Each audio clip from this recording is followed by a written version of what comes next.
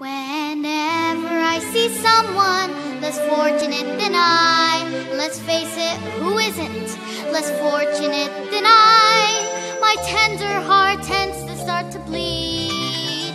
But when someone needs a makeover, I simply have to take over. I know exactly what they need. And even in your case, though it's the toughest case I've yet to face, don't worry, I'm determined to succeed. Follow my lead, and yes, indeed, you will be popular. You're gonna be popular. I'll teach you the proper poise when you talk to boys, little ways to flirt and flounce. Oh, I'll show you what shoes to wear, how to fix your hair, everything that really counts to be popular. I'll help you be popular. You'll hang with the right cohorts, you'll be good at sports, know the slang you've got to know. So let's start, 'cause you've got an awfully long way to go.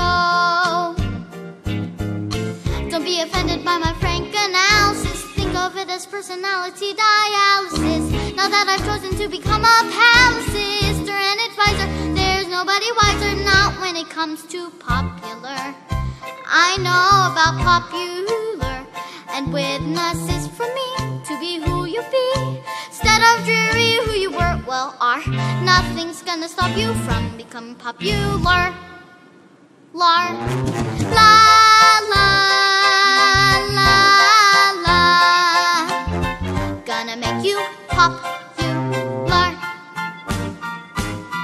When I see depressing creatures with unprepossessing features, I remind them on their own to be have to think of celebrated heads of state or especially great communicators.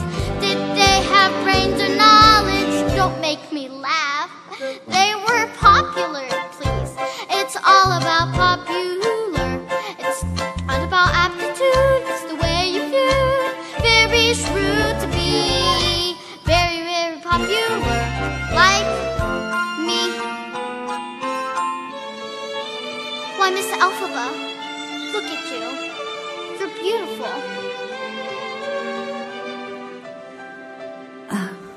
I have to go. You're welcome. And though you protest your disinterest, I know clandestinely you're gonna grin and bear it. You found your new popularity. La